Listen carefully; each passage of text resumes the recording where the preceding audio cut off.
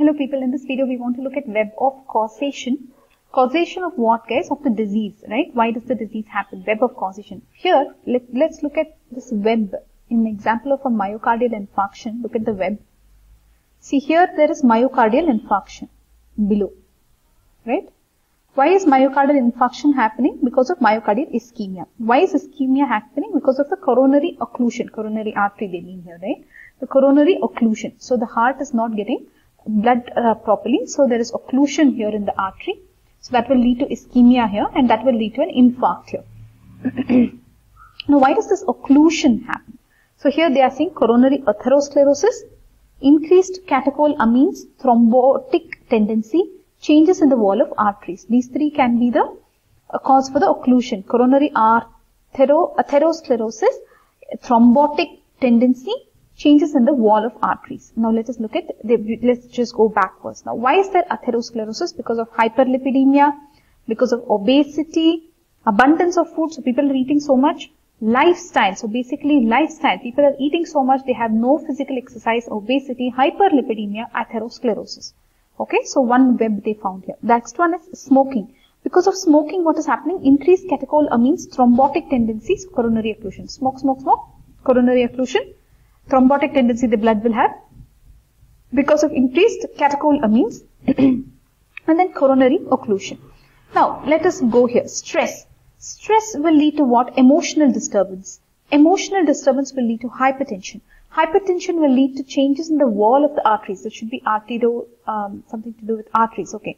That will lead to coronary occlusion. Here also they are saying hypertension can come because of age also.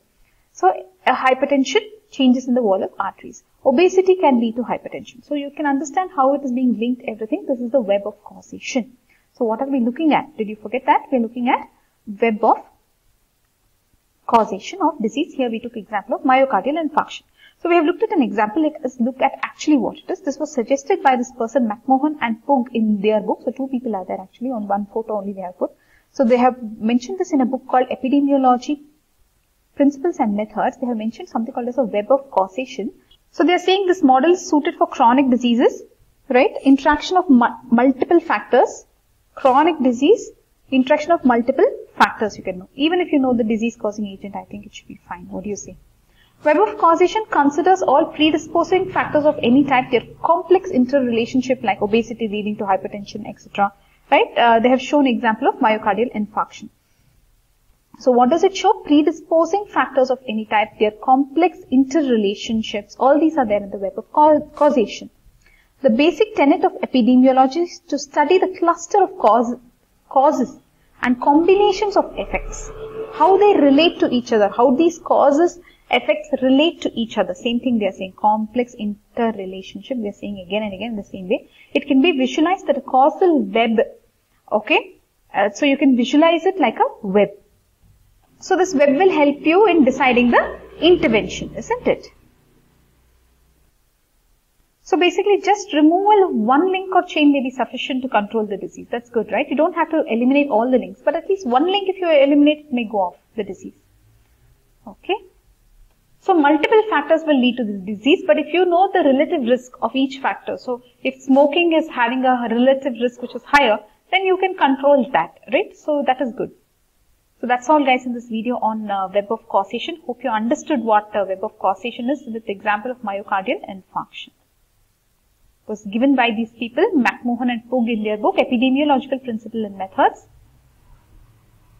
So basically you can know the predisposing factors, the interactions between them, the interactions of the, one word was there here, wait. The effects, the combination of effects also you can visualize, and then you can decide the intervention. And if there are multiple factors, you can check the relative risk of each of these and decide which one is the highest risk. All that you can decide. Even if you remove one link, you may be able to control the disease. So this web of causation will help you in epidemiology, right? See you in the next video, guys. Bye bye. So just remember to draw this as an example.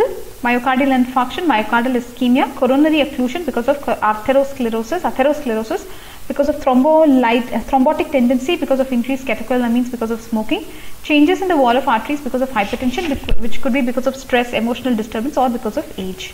Here, lifestyle they are blaming. Abundance of food, lack of physical exercise leading to obesity will lead to hyperlipidemia, will lead to atherosclerosis. Obesity can also lead to hypertension. So this is your web of causation for myocardial infarction.